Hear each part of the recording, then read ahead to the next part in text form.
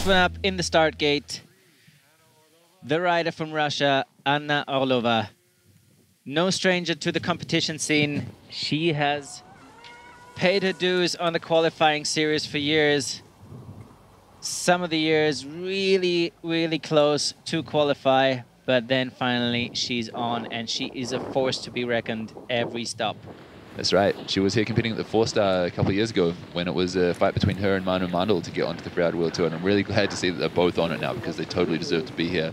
The ripping Russian rider showed me around to her home resort of Sheregesh, or not her home resort, but a good resort that she likes to ride at, and sending airs like this, just like she did at that place, she does it at this place too. They're both powder-filled resorts with nice airs to hit and transfers like that one. Really nice transfer from Anna there. Making great use of the terrain. That's what the judges love to see. Very confident riding. Yeah, and I'd say the difference between this one and Nicole's is that it's just been a bit faster. You know, like Nicole was stomping all those runs really solidly. Like every hit, she, boom, I take that, I'm strong. And then Anna's doing that as well, but just a little bit more confidently, just a little bit more smoothly. That's exactly what that fluidity category is about. And so I think that the points she wins in the fluidity category will probably put her above Nicole, even though you're wondering, hey, they both stomped big airs. You know, what's the difference? I'd say that's what it is. Going to the steeper zone as well, the more gnarly technical zone that a lot of the guys skiers came unstuck in, but Anna just flashing her way through it so far. Here we are in the very technical zone, as you said, where we have seen a lot of skiers and snowboarders going down already. And she's cruising down that technical zone. Stomp. Dropping another drop. So if she gets that one down, I'm pretty sure we're going to see a very solid score. That was a really nice run. Really, really nice run from the Russian ripper Anna Orlova. 78.33. There you go. Really, really good score for Anna. Travis Rice. 4-star winner 2 years ago. No event last year. So previous Japan big comp winner. Just if you are the 1 or 2 people in the world that don't know his name, just go and look it up. The fourth phase or the art of flight. And that's what we're going to see. A lot of speed coming through here. The art of flight with a 7. Yeah. Beautifully stomped. And another grab. Already ripping down the space. Halfway down and has been no time with the 7 already. Took so much speed into that hit. Are we surprised? No. Just excited. Cruising into the lower section, already knowing that he has a big part of his solid score done. Now he's not backing off at all. Here we got the steep section where other people had some problems with. Sticking it clean, still having a little bit of issue going for the back. He is making it! What a run. Oh my God. That was amazing. He ticked all the boxes to not only excite us, but definitely the judges. Travis Rice, 95 points. We've got the defending world champ to come.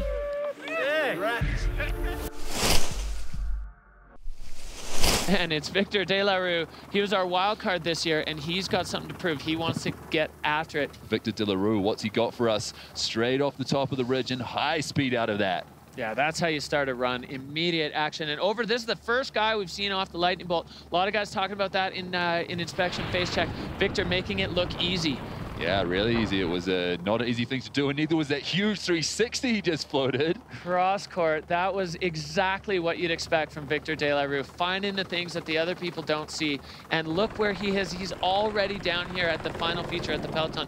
And right off the nose, Victor De La Rue clean. Stomping it. Oh, that's what we were hoping to see from Victor De La Rue. The wild card is a wild card for a reason. He just threw down such a creative run.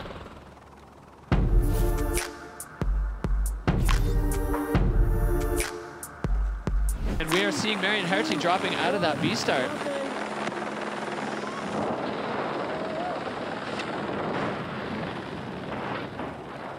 Marion making her way across this super bony traverse, getting into the far skiers left, riders left section. And then we've got the T-bone chipping off the corner straight to her feet. And now this is the part of her run that she is going to absolutely love. That's right, lining up the same era as Erika Vikander, I believe. Stomping that one too, going a little bit different angle off that. Maybe she's got a different feature lined up down the bottom. Skiing really fast, riding really fast down here. Yeah, Marion Herty now heading towards this bottom section. This is the bit that gave Erica a little bit of trouble. We'll see if Marion is able to slide through there with a little bit more ease, kind of getting hung up. A little bit sharky in there, unfortunately. It's been a bit of side slipping for both of the girls. Yeah, looking right now like Marion's just going to try to muscle through here. Yeah, I think that it's not as nice as it might have looked in inspection, and they're both really strong riders and having a bit of a tough time getting down. So, staying on her feet, yeah, impressive. She's through clean, so we're gonna see probably a little bit of a fluidity dock there because she did get a little bit hung up, but she stayed on her feet top to bottom, which is going to be, I think, that's going to be to her benefit.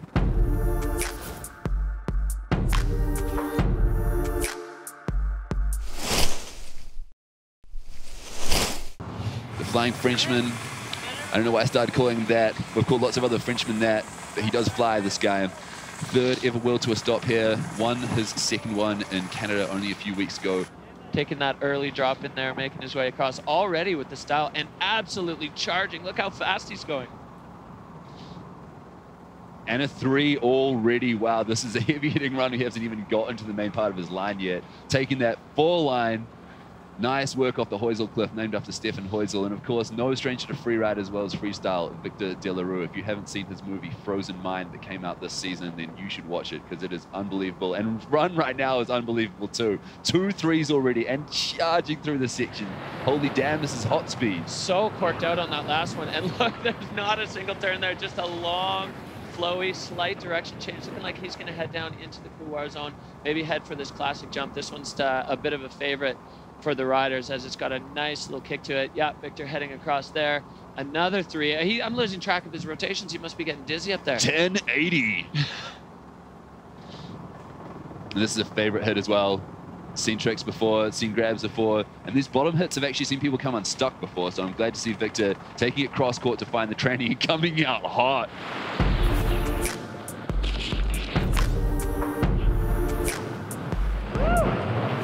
It's Marion Herty, and she is on course. That's right. As you're saying, guaranteed podiums now for Anna and Erica, not guaranteed for Maria. I'm sure Maria will be stoked to get a podium after 2 4th-place finishes so far this season.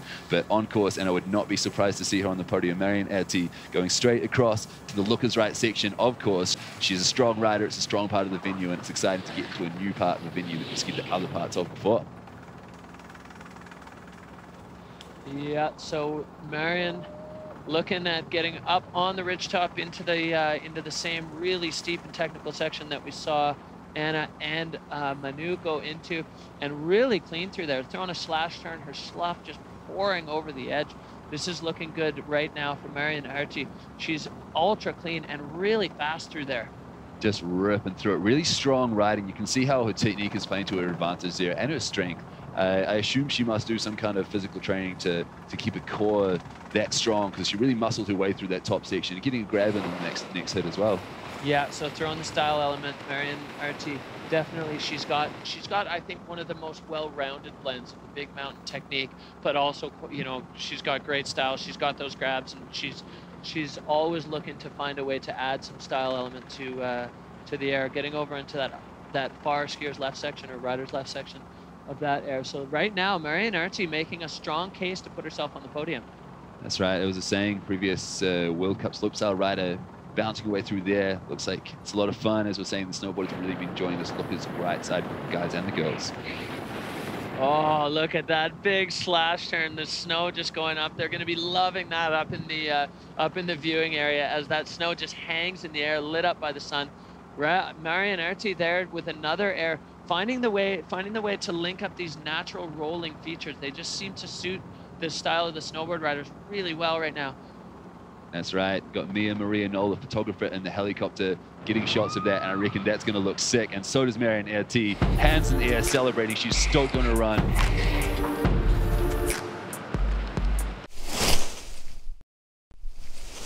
Marion Herty is at the top, and if she wins here, she is 2019 Freeride World Tour champ. Marion Herty out of France, 2017 world champion, looking to take the title back today with a win. She could do it. Marcusita didn't manage to in the skiing guys. Victor Delarue didn't manage to in the snowboarding guys. Will we crown a World Tour winner here today? And Marion Herty starting off strong, taking that top air deep. Yeah, that was huge. Marion Hertie is showing that she means business here. She wants that title. She wants to stand on top of the podium. Of course, the other women who are currently down there are definitely looking to get involved. But Marion right now looking strong. That was a huge air off the top, and she is charging. Really fast run, fluid and smooth so far. 3 big airs and stomping them straight to her feet. No hand down, no butt cheek. Putting a grab in off that one. A little bit tail heavy like a boss, just bouncing it like it's a park jump. Super smooth stuff here from the 2017 world champion of freeride snowboarding, Marion Hertie, and stomping that one clean too. Sun's out, guns out. Marion Hertie stamping her stamp of approval on this venue and getting another one of those mystery pops at the bottom. Such a strong run, super fast.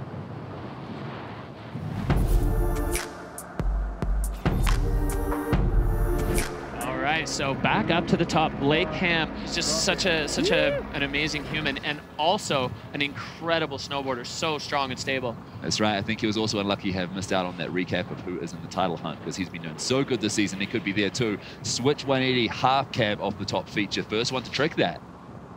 Oh yeah, and a big 3 there from Blake, making his way through this technical section up on top, and he's going to move his way into this technical couloir sort of section as he finds his way over to some of the more riders right feature. Another 180 there. Blake Ham really bringing the freestyle here.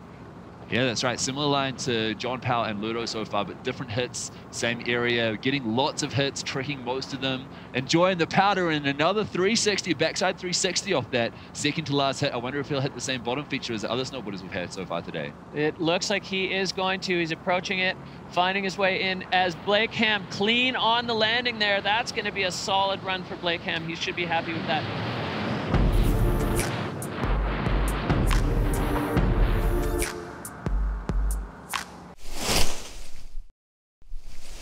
Jonathan Penfield. I really like his style. He's got a great mix of solid big mountain charging with a bit of freestyle added in there as well. Biochemist out of the USA, out of Tahoe, now living in Canada. He's on course.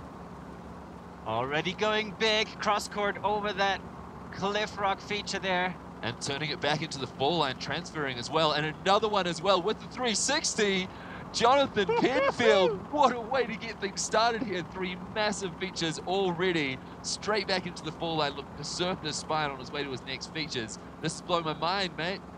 Oh yeah, he knows how to impress the judges with tricks, and going another 360 up a huge ramp. Yeah, beautiful really stomp. Impressive stuff. With the backside 3 there for Jonathan. He's on a roll, man. Incredible stuff, getting over above the exposure now. I'm not sure if you can quite see the zoomed in version on your screen, but you do not want to be falling here. This is a super exposed technical part of the face. Getting over towards part of the girls venue here and making the most of it really fast through that double. And what a way to open the guys snowboarding. Jonathan Penfield, hands up. He's not even done. He's got another feature coming up. I've lost track. Yeah, now he's really milking that run.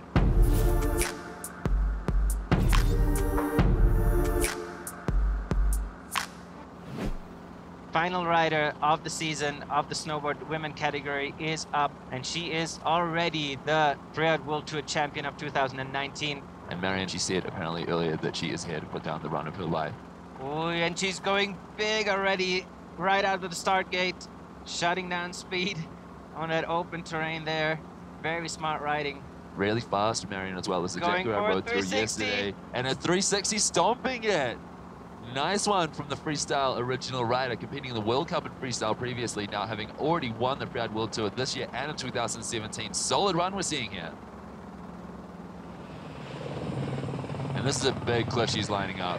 This is a huge nose. Are we going to see her send it as a double maybe? A little bit of hesitation there, but now she's in the middle of this crazy double section.